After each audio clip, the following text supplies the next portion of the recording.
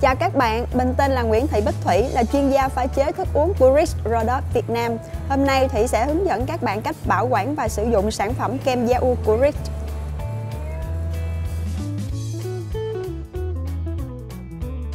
Khi bạn nhận kem từ nhà cung cấp, việc đầu tiên là bạn cần phải lập tức mở thùng và kiểm tra tình trạng của kem bằng cách nắn bóp từng hộp kem. Nếu hộp kem nào còn cứng thì cho ngay vào tủ đông. Nếu hộp kem đã mềm một phần thì bảo quản vào tủ mát.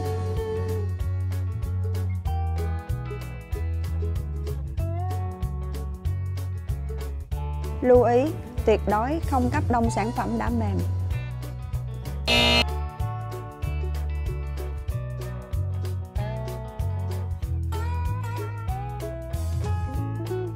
Xả đông sản phẩm trong tủ mát 2 đến 7 độ C, từ 12 đến 24 tiếng trước khi sử dụng. Sản phẩm đã được rã đông hoàn toàn nên lắc đều trước khi mở hộp.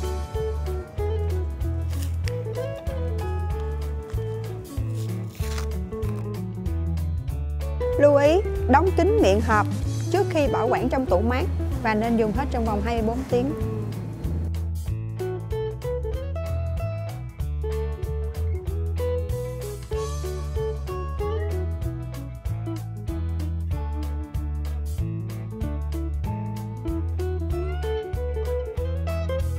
Bước 1.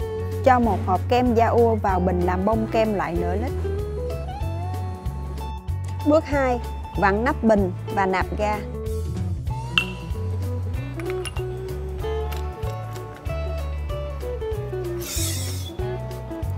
Bước 3. Lắc từ 40 đến 50 lần để tạo bông kem. Sau 40 lần nên bắt thử một bông để kiểm tra độ đứng của kem.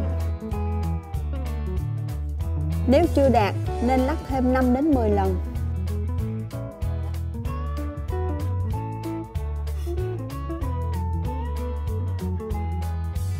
Ngoài ra, bạn cần thường xuyên kiểm tra nhiệt độ của tủ đông và tủ mát để đảm bảo chất lượng sản phẩm luôn ổn định.